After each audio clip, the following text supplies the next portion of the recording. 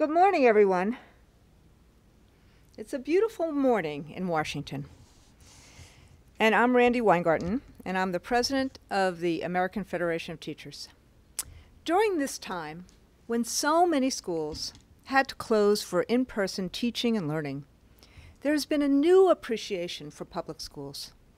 There's no doubt schools must be open, in person, 5 days a week, with the space and facilities to do so.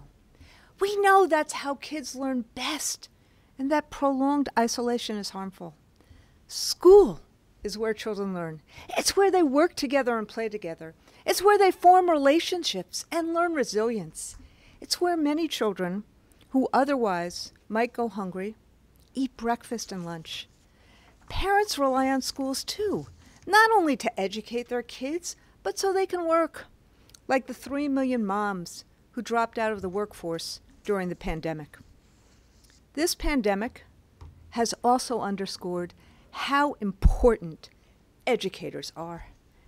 Teachers scrambled to redesign lessons and projects, to create virtual field trips and labs to keep kids engaged and learning from afar. School food workers kept meals coming, often feeding anyone in the community who needed it. Many school bus drivers delivered those meals along with schoolwork and internet hotspots so students could learn from home. All the while, educators have yearned to be back in school with their students.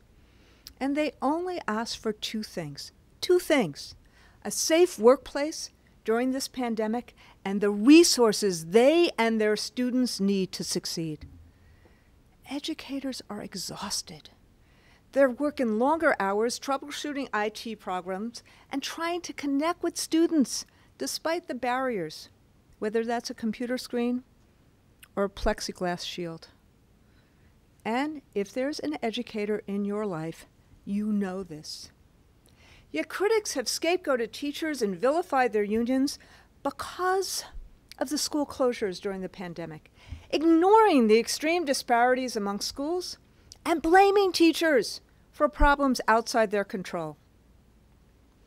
Creating safe conditions in schools during a public health crisis is not an obstacle to reopening classrooms. It's the pathway to going back, staying back, and creating trust through the school community. That commitment to both safety and education is why the AFT moved quickly to put out our first plan to reopen schools safely in April 2020, just weeks after COVID overtook our country. We developed our plan with health and education experts and with input from our members. That was our plan. Many AFT affiliates have used it to negotiating school reopening plans. But we face stiff headwinds. Donald Trump tweeted at schools to reopen, but did nothing to help them do so safely. The Trump administration politicized safety and undermined science. And as a result, from last April 2020, right up to January 19th, 2021, we were working to reopen schools in a climate of chaos, fear, and misinformation as the pandemic surged in wave after wave. Thankfully, the Biden administration changed course. They are fighting the pandemic with science, truth, transparency, and yes, money. Of course there have been bumps in the road. This is a once-in-a-century pandemic. But as a result of their leadership and all of our efforts, the collective efforts of the education community, today 97% of schools across the country are open for in-person learning, either full or part-time. Conditions have changed. We can and we must reopen schools in the fall for in-person teaching, learning, and support. And we must keep them open, fully and safely, 5 days a week. But we must do more than physically return to schools, as important as that is to crave the normalcy and create the normalcy we crave. We must also put into place the supports to help students recover, socially, emotionally, and academically. And we must reimagine teaching and learning to focus on what sparks students' passion, what builds confidence, what nurtures critical thinking, and brings learning to life, so all children have access to the opportunities that give them the freedom to thrive. And we must, and this may be the most important thing I say today, we must do this for all children. The United States must do what we've never done in our wonderfully diverse society, fully enable all children to reach their heights, to prepare them for college, career, civic participation, and life. We can seed a renaissance in America's public schools that will change young people's lives and change the course of our country.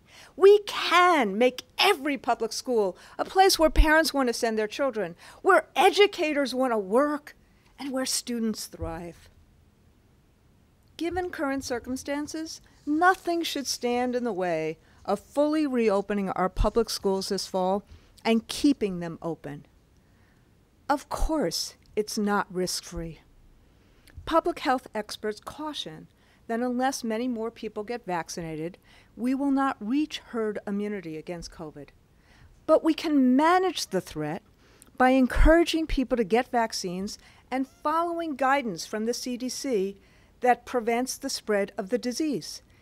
That guidance currently includes the layered mitigation of masking and distancing, ventilation and sanitizing, hand washing, and COVID testing and contact tracing. Those two things help prevent outbreaks and minimize quarantines. So since I've been fully vaccinated, I have used this time to visit schools in Connecticut, Texas, New Mexico, Washington, D.C., and New York. All of them have successfully reopened with the safeguards I just talked about in place. But as Education Secretary Miguel Cardona observed, when we visited schools in White Plains, New York, the glue that holds it together is resources and relationships. The resources from the American Rescue Plan and the collaboration among educators, including administrators and union reps, and parents who collectively have worked together to solve reopening questions in the face of tremendous uncertainty. Frankly, the feeling I've been left with in all of these school visits is the joy, the smiles, the fun, the relief expressed by students and staff at being back in school. What was the game changer? It's the vaccines. I hear it in educators' voices, and I see it in our polling results. The fear that they will bring the virus home decreases the moment educators get the shots. And our members have stepped up. According to our data, 89% of our members are fully vaccinated or want to be. And it's really good news that just this week, the CDC and the FDA have authorized the use of the Pfizer vaccines for 12 to 15-year-olds.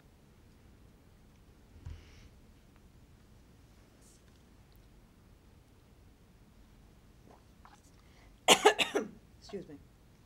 But the fear isn't gone. You see it in who is back in school and who isn't. Some school staff need accommodations to protect their health of that or of someone else in their household. And some families still are considering keeping their children at home. We wanted to figure out what to do to deal with that. So the AFT, along with the NAACP, LULAC, and others, recently polled parents of public school students. Only 73% of parents said they are comfortable with full in-person learning for their children this fall, and only 59% of Black parents. But if the safety measures in the AFT's reopening plan, the layered mitigation, the testing, and the vaccines are in place, that comfort level jumps to 94% of parents, including 87% of Black parents. Parents whose children's schools are reopened in person feel more comfortable with in-person learning, and the same is true of educators. The more they are in school with appropriate safeguards, the more they trust it. Mitigation measures create trust. So does collaboration. So here's an idea. Every school should have a committee of school staff, parents, and where appropriate, students to plan for and respond to safety issues. These committees can conduct health and safety school walkthroughs this summer, just as we did last month in Washington, D.C. at McKinley Tech High School and Middle School with the school chancellor, members of the School Parents Association, the union, and others. And I'm so grateful that the union president, Jackie Pogue-Lyons, is with us today. Here's another idea. Let's integrate the best practices for both health and learning. One way is to link class size to the CDC's revised guidance that with universal masking, students should remain 3 feet apart in classrooms. For the most part, this will mean fewer students in each class, effectively aligning health and pedagogical best practices. Smaller class size has been shown to have a positive impact on academic achievement, safety and suspension rates, and teacher retention. So why don't school systems work through the summer to find adequate space and to keep those classes intact all school year? The constant changing and reconfiguring of this past year is part of what has created such uncertainty. And by doing this, we'll also help end the untenable practice of simultaneous teaching. That juggling act required teachers to essentially teach 2 classes in 2 different modalities, one with kids in classrooms, one with kids online, all at the same time. And frankly, unless there's a compelling reason, it's not just untenable and unsustainable, that practice is educationally disastrous.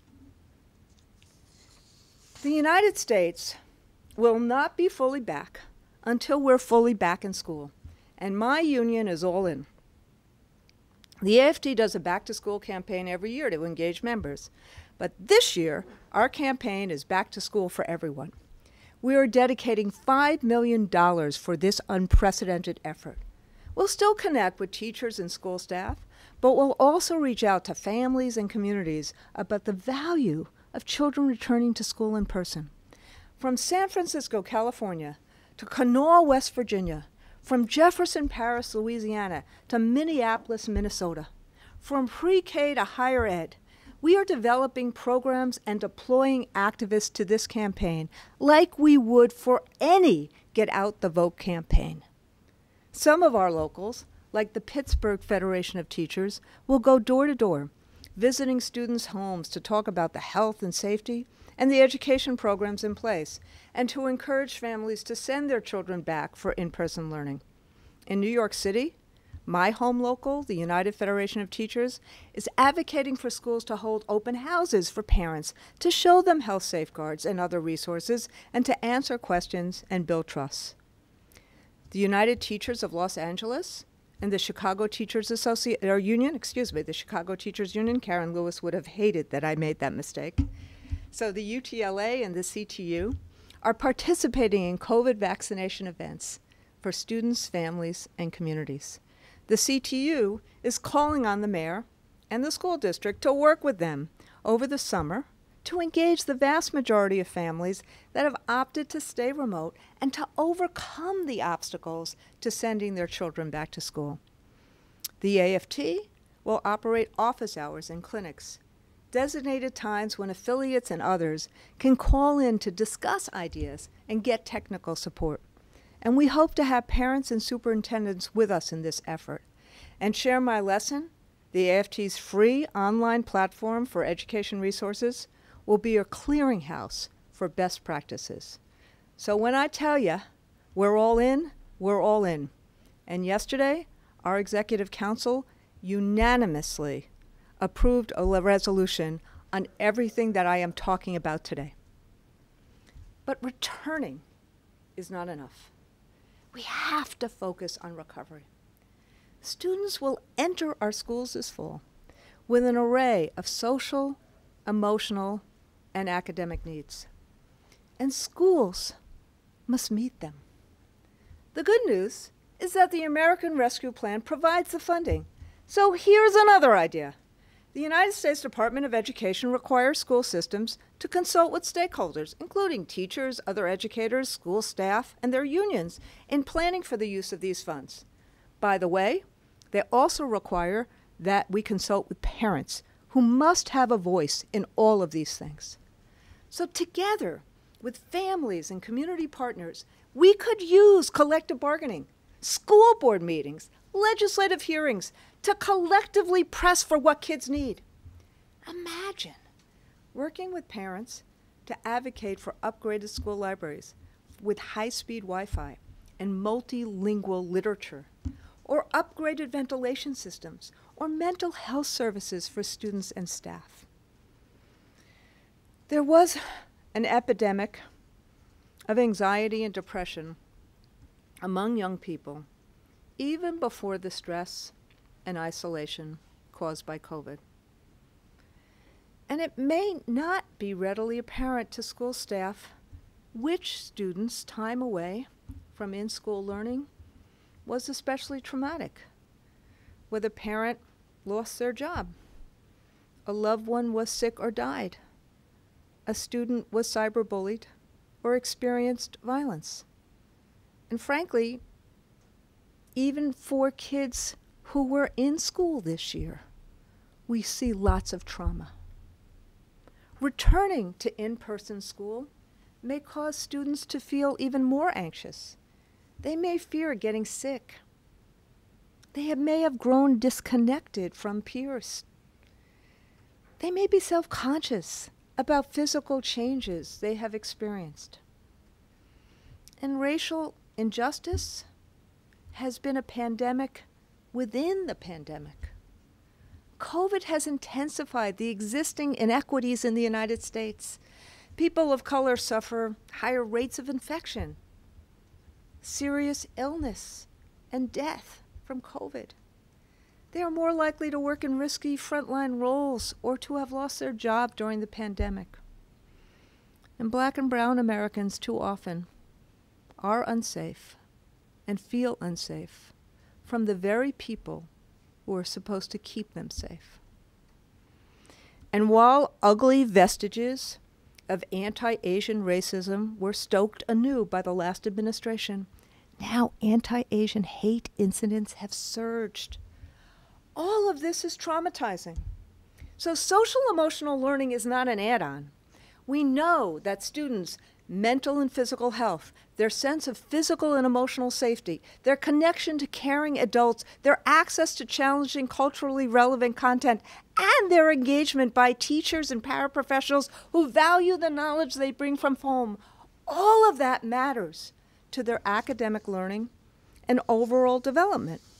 That's why social emotional learning is for everyone and is directly related to achievement. So now, as we emerge from the pandemic, we have to build that understanding in how we organize and staff schools and strengthen the skills and knowledge of all the adults so that more kids have access to specialized supports to learn and to thrive. And let me talk about academics. There's a lot of concern about learning loss, and even warnings about a lost generation. There have been widespread disruptions to learning, and equity gaps have grown even wider. Remote instruction is not on par with in-person teaching and learning, and this is especially true for students with special needs. But this deficit mindset ignores what students have learned this year, and it assumes there won't be any efforts to help students recover. So speaking of recovery, let's offer programs this summer that help students get back into routines, provide academic support, programs that are fun, and help kids get their mojo back. Let me give you a couple of examples. Cincinnati's public schools will offer voluntary academic classes in the morning, followed by enrichment in the afternoon. And Jamal Davis, this wonderful kindergarten teacher at Euler Elementary School, is on Euler's summer planning committee. Jamal says they're planning a summer experience like no other, with nature expeditions, journaling, broadcasting, and inviting a nearby aquarium to bring sea life to the school. And then there's Miami-Dade, the home local of our Secretary-Treasurer, Fed Ingram, who's also here with us today. In Miami-Dade, the district is using $50 million in federal relief funds to offer in-person and virtual summer programs to 10 times more children this year than previously. In addition to academic classes and credit and course recovery, kids in Miami will have fun with dance, art, band, sports, cooking, STEM, and creative writing. School counselors will be at all the open school sites, and mental health services will be available to any student in need throughout the summer, whether that person is in person or virtual. Like many other places, schools in Dearborn, Michigan will use federal dollars for summer programs with academics in the morning and enrichment in the afternoon. There, teachers are being asked that if they have a special skill or talent, to teach it or share it in the afternoon. Dearborn's full-day program is from 9 to 5 and will run a full 8 weeks. Look, we want kids to return to school this fall with less stress and more resilience. And we'll meet students where they are and provide the necessary interventions and supports. That's why the UFT laid out a 5-point plan to do just that. Intervention teams comprised of a guidance counselor, psychologists, school social worker, and a teacher will conduct quick diagnostics to assess each student's academic, psychological, and social needs. This will allow school staff to provide personalized interventions to address a student's need, and if necessary, to refer that student for clinical intervention with outside partners. The UFT, as part of this 5-point plan, is also advocating for smaller class sizes in 100 in the 100 of the city's most neediest schools. School staff in New York City, this is the 3rd point, will conduct high school transcript analysis to get students, especially those who fell off during remote schooling, back on track to graduate. And to help all educators identify trauma in children and in other adults, the union has created real professional development available to all of our members. When students need help with concepts or skills, high-quality tutoring can have a high impact. Consistent, frequent sessions with a teacher, a paraprofessional, or other trained tutor, aligned with their classes and curriculum, can increase student learning and build confidence and interest in school. And that's why, in Gary, Indiana, the school day will be extended by 90 minutes this fall to offer tutoring. And teachers in Anderson, Indiana, will offer after-school tutoring 2 days a week. And of course, teachers will be compensated for this additional time. In classrooms across the country, teachers will do what we always have done.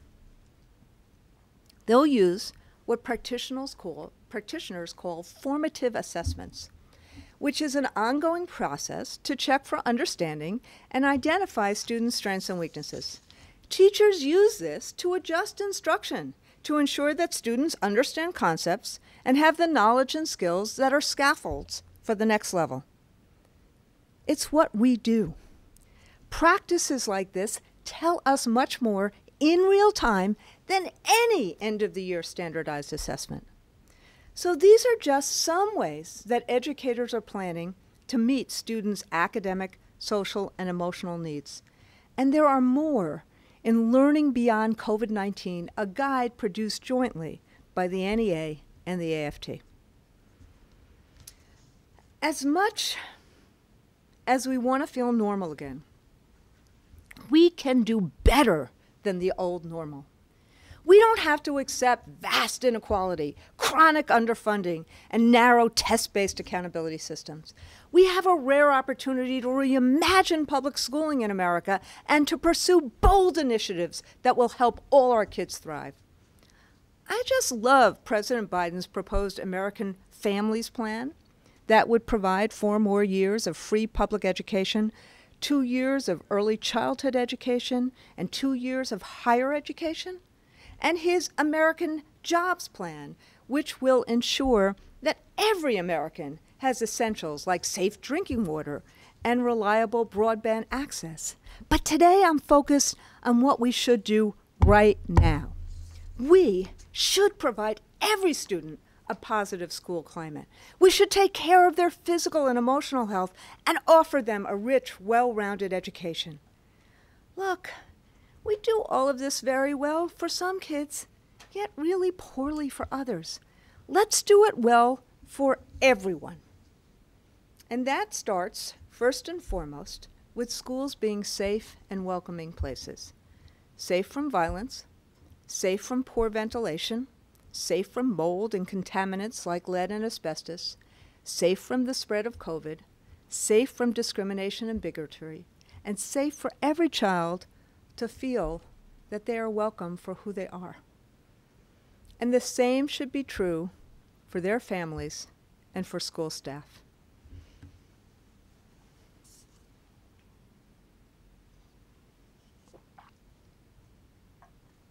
Being stigmatized because your mom needs an interpreter when she enrolls you in a new school, that's not safe and welcoming. Having your enthusiasm for learning misinterpreted as disrupting the class because you're a black boy, that's not safe and welcoming. Refusing to use students' preferred pronouns is not safe and welcoming. While these practices are not the norm, they exist. We have to have honest conversations about what school safety and school climate look like and what policies and practices can and must change. Safety comes, too, from the experience of learning itself. Let's be honest. Bias is built into our education system. From history textbooks that glide over oppression, to the systemic underfunding of inner-city, tribal, and rural schools, to the overrepresentation of black and brown children in special education, and their underrepresentation in gifted and college track programs. The result? Inequitable outcomes for students of color and students who are vulnerable. Whether you're an educator or student, we can't change practices that have a racist impact if we're not well grounded in what they are, what types of changes are needed, and how to make those changes. You can call that anti-racist, because it is, or you can call it being racially literate, because that is what we as educators need to be. But please, we're talking about our kids. Don't turn this into another cultural war. A few decades ago, education research focused on the importance of positive identity development and cross-cultural awareness. That helps all students appreciate the richness our differences bring to our society. But that's not enough. Culturally responsive education helps debunk long-standing misconceptions about the academic potential of students of color. It values the knowledge and skills students bring from their homes and communities, and it develops student agency as powerful learners and problem solvers. Our country is culturally and linguistically diverse. That's an asset, not a liability. In many schools, there are not just 2 or 3 languages spoken, but hundreds of languages. And it's really important to ensure that we help prepare our English language learners to succeed. We have to make sure that all kids feel safe, secure, and valued. That's what we mean when we say that we must support the cultural competence of all. And increasing the diversity of the workforce will hugely help. It's a key ingredient to helping all kids learn and grow. Community schools can help organize much of what I've talked about today. These schools are hubs of well-being and support for children, families, and communities. They partner with nonprofits and local government and businesses to meet a host of needs. They solve a problem educators have long encountered, that a student who is hungry, a student in distress, a student who can't see the board will struggle to learn. So by integrating academics, enrichment, nutrition, and medical and mental health services, community schools truly meet the needs of the whole child. And by anchoring the school in the daily life of the community and connecting families with services, community schools build trust and remove obstacles to getting the support teachers, kids, and families need. And today, that's more important than ever. And again, the American Rescue Plan can help fund it. Take some examples that we've done before. In Baltimore, staff at the Wolf Street Academy, that's Baltimore, Maryland, helped undocumented parents who lost their jobs apply for food benefits and increase the school's food programs for families. In Houston, Texas, AFT members are partnering with Brighter Bites to distribute food and fresh produce to families at Dogan Elementary School, a school I got to visit last week. At the Binghamton University Community Schools, which covers 10 rural schools I think it's 10 rural school districts in New York's southern tier. They provided Chromebooks and Wi-Fi for students and families so they could connect to online classes. And I love this. They held virtual cafes for the many grandparents who are guardians for students to help them with remote learning. And when most school programs went online during the pandemic in Cincinnati, the Cincinnati Community Learning Centers in Cincinnati, Ohio, were able to keep school health services open so students and families could continue to receive care. Their mental health partners in these coming months will integrate these supports into the summer session, working side by side with the teachers on social emotional learning, while also continuing to provide dental, vision, and college access throughout the summer. We've heard over and over again in these last 14 months how important schools are to help meet kids' needs. So let's meet these needs with bold action by accelerating progress towards our goal of creating 25,000 community schools through the United States of America. So students have surprised themselves by yearning to be back in school this year. Let's make sure schooling meets their and our country's aspirations. Learning should be engaging and relevant so students see it as worthwhile. Young people need a rich foundation, of course, in math and language arts. We've known that for decades. But we are in a period of time when subjects with renewed currency and importance have been squeezed out by subjects that count for accountability purposes. Art and music, science and civics can cultivate students' passions with catalytic educational effects. So not every child will grow up to be a scientist, but every child should grow up with a strong foundation in science. Science literacy enables people to make informed decisions, solve problems, and protect the health of the world. Science has heightened urgency and relevance because of the climate crisis and the pandemic. Science can help us get out of this pandemic if only more people will let it. Fascinating breakthroughs and vexing challenges are all around us. Nanotechnology, gene editing, sustainable cities, even advances in 3D printed organs. What seemed like the future is here right now, so it must be in our schools. So here's another idea.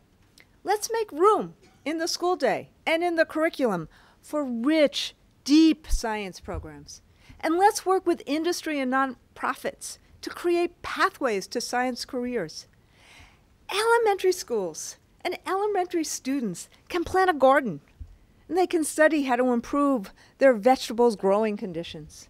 Middle school students can experiment with desalination to provide safe and plentiful drinking water. And older students, they can explore the social, cultural, economic, and political implications of human impact on the environment.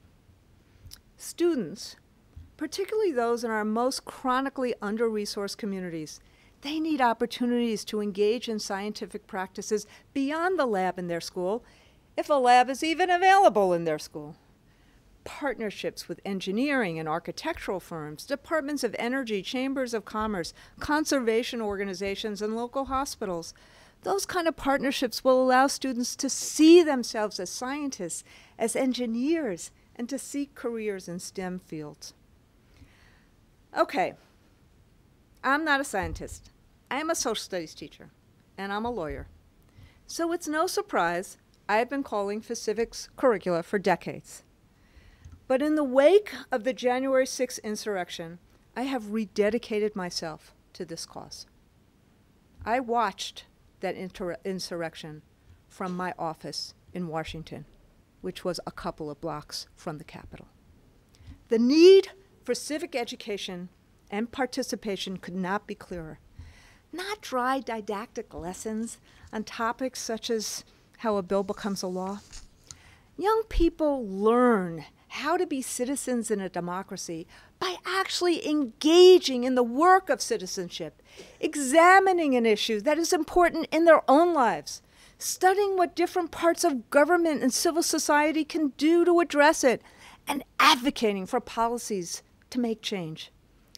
That's what Shayla Street, a high school senior in Philadelphia, did recently. There she is. She organized a march to demand better for kids, more mental health supports, safe buildings, a more culturally responsive curriculum, and equal access to magnet schools and high-level courses for all students. More than 100 supporters marched with Shayla from City Hall to the school district headquarters. This young woman knows her civic strength, and she's flexing it. I taught AP Political Science at Clara Barton High School in Crown Heights, Brooklyn. I gotta brag a little. It was thrilling to see my students, who are mostly black and brown immigrants from poor and working class families, flex their civic muscles. My students won high honors in several state and national We the People civics competitions. My students could match any student from any affluent background. But that's not the point. Here's my point. Students shouldn't have to wait for an AP government class to debate the Bill of Rights and the Constitution. That should begin in elementary school and grow deeper in junior high school and in high school. These are the things that really engage kids and build that muscle, the muscle of civic participation. But civic participation has declined over the last half-century, and that decline has not been evenly distributed.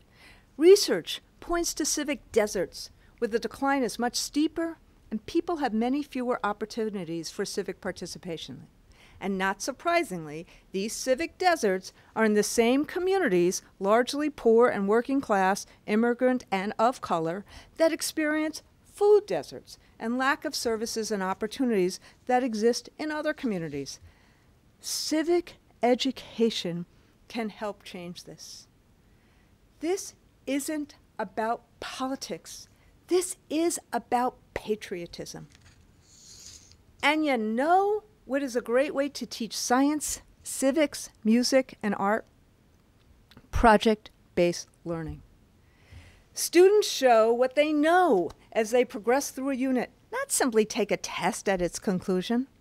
They own the learning process, either individually or in teams. This approach to teaching and learning tells us far more about what students know and can be able to do than selecting A, B, C, D on a standardized test. So one of my favorite experiences as a teacher was the moot court trials my students conducted in the high school law class I taught. Okay, they could have simply taken tests, but instead they were the judge, the attorneys, the witnesses, and the jurors. They learned so much as they prepared for trial, and in presenting what they learned, they were teaching their classmates as well.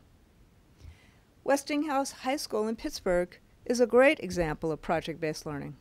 With support from a grant from the AFT Innovation Fund and support from Pittsburgh, Westinghouse offers students a full academic program, including CTE pathways for public safety careers in firefighting, emergency medical services, and law enforcement.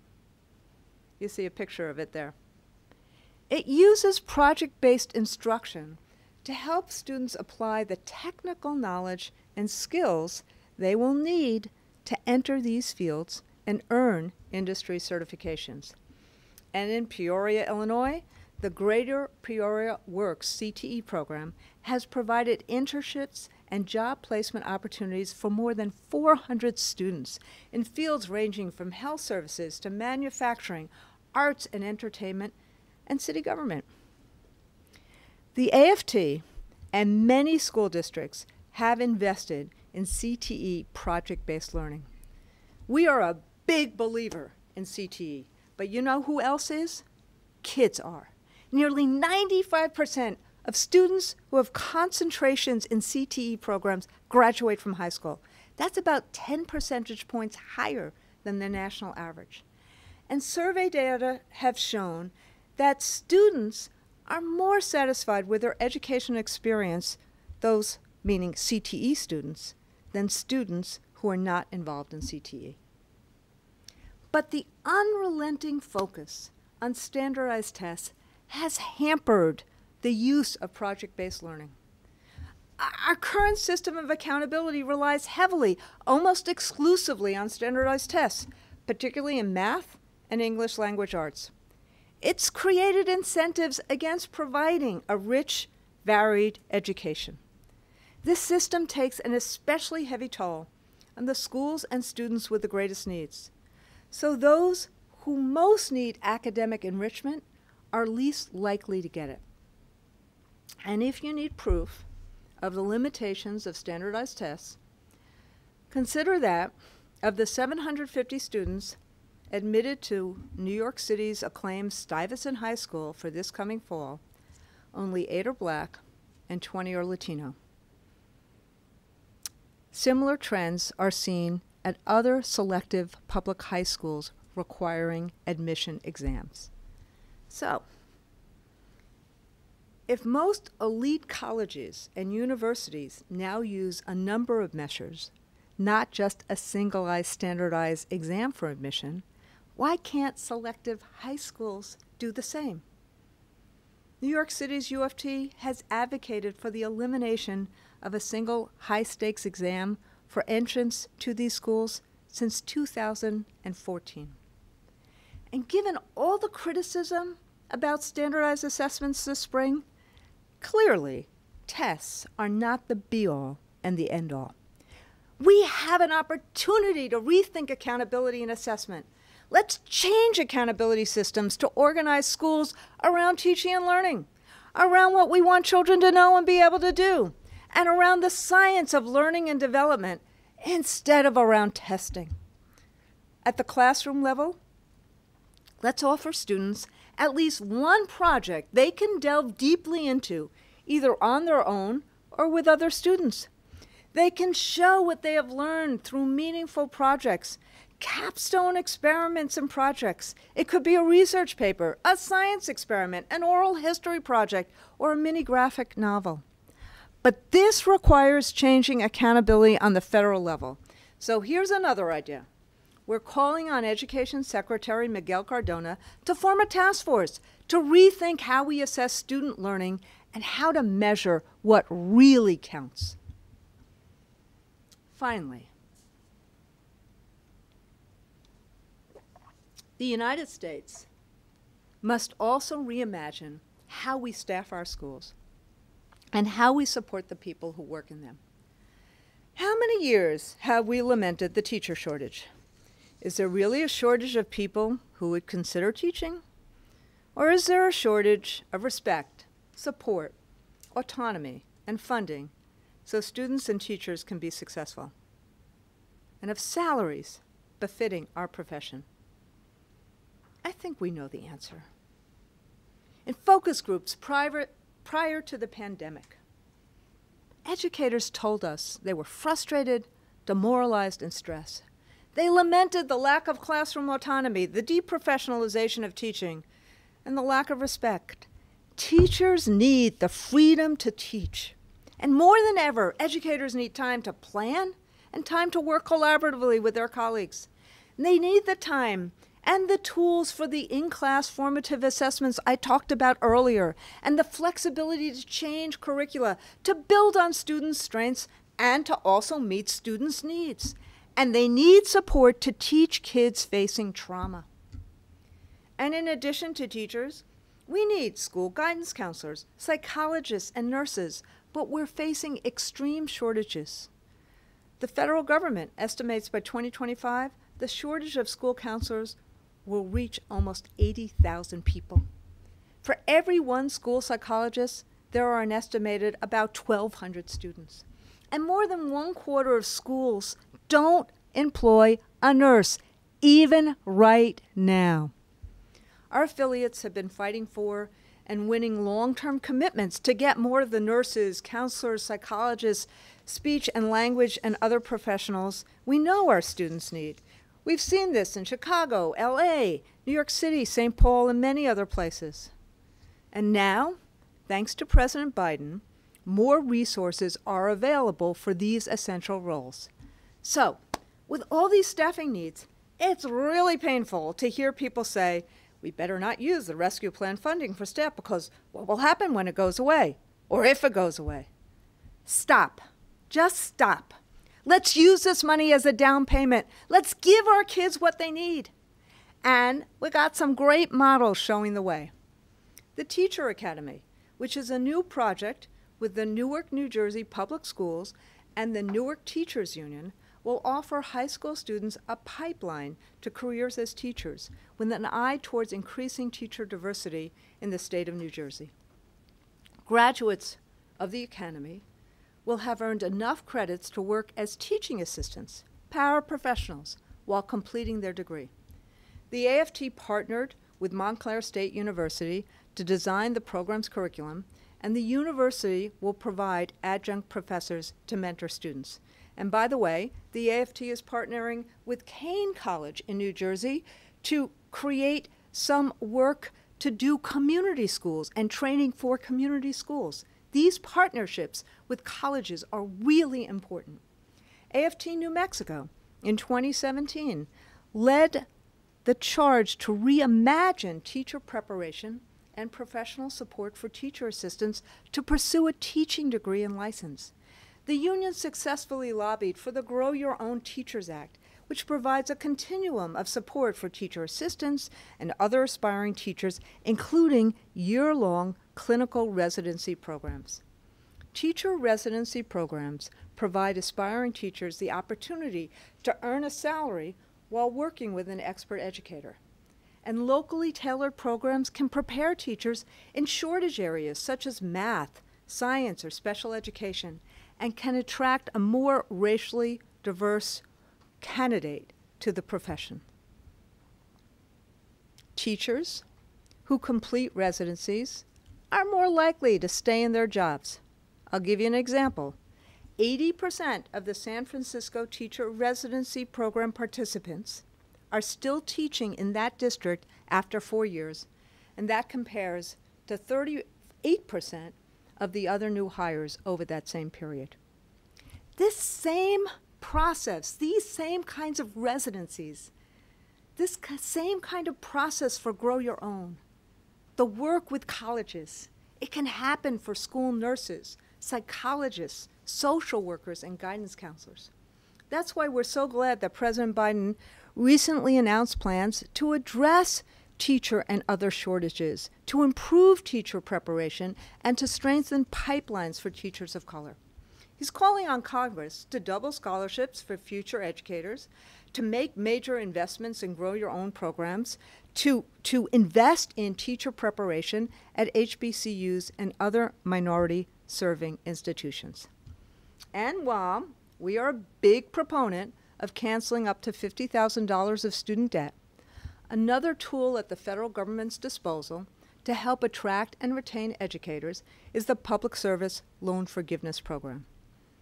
When administered properly, and we have every faith that the Biden administration can get PSLF on track, tens of thousands of teachers and other public servants can, after 10 years of qualifying payments, have their student loans forgiven. PSLF has the promise to be a game changer in helping dedicated educators, especially educators of color, who have disproportionately high loans, commit to and stay in teaching while saving for their own homes or for their own children's college education. Returning, recovering, reimagining. We're all yearning to move forward after this difficult year. For our young people, that means being back in school with their peers and with caring adults and with all the supports they need. Despite all the divisions in our country, there is a consensus around the importance of strong public schools. That is especially vital now when we need our schools to provide access to a great, well-rounded education and to help students recover socially and emotionally. No one has come through these trying times unscathed. I truly believe we have a rare chance to seed a renaissance in America, to seed a renaissance in Americans' public schools, a time of flowering in culture and learning, just like in the Harlem Renaissance or the European Renaissance.